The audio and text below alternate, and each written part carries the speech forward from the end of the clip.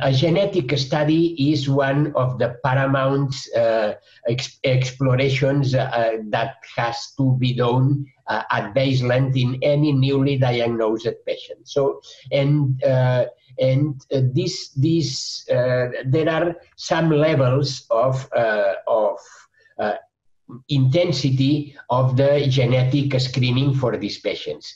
The minimum panel for these patients is conventional cytogenetics. It's mandatory. We can see numerical abnormalities. We can identify structural abnormalities such as translocations, and this is mandatory. The second, this conventional cytogenetics can be complemented by fluorescence in situ hybridization for at least the Philadelphia chromosome for the BCR-Abelson1 translocation, the translocations associated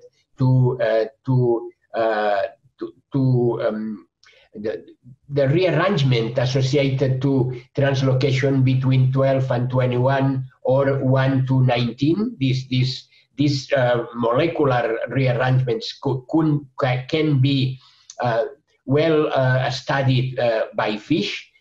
In mature B-ALL, we perform a FISH to detect MYC rearrangements.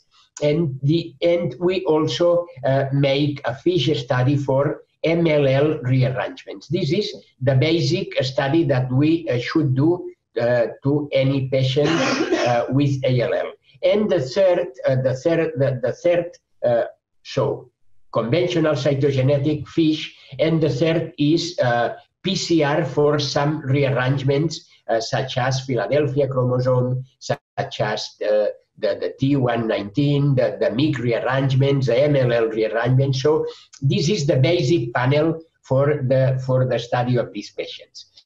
So this is just for assistential purposes.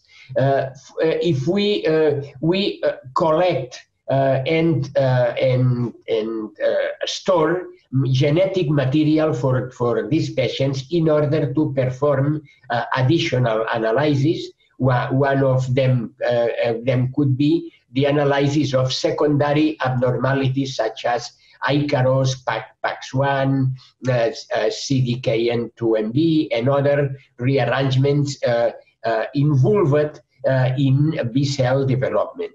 For T-ALL, the situation is more difficult, and we perform conventional cytogenetics, and we also store material for rearrangements associated with T-ALL, such as the pathway RAS-P10 or the Notch1 pathway.